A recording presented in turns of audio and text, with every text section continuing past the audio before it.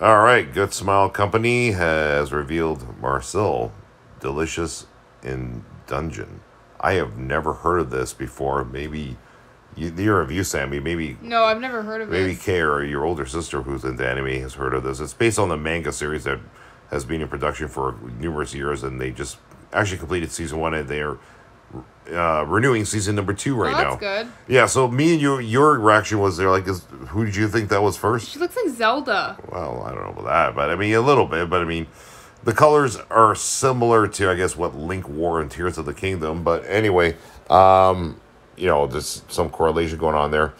Yeah, I'm actually intrigued now to read this series or read a little bit more about the it. show. Yeah, they go to like it's basically fantasy. You might like this actually. It's about castles and fantasy realm, and they get into some steep situations, That's some cool. sticky situations. So yeah, you might want to read about it. So anyways, check it out right now, guys. So it's a reveal.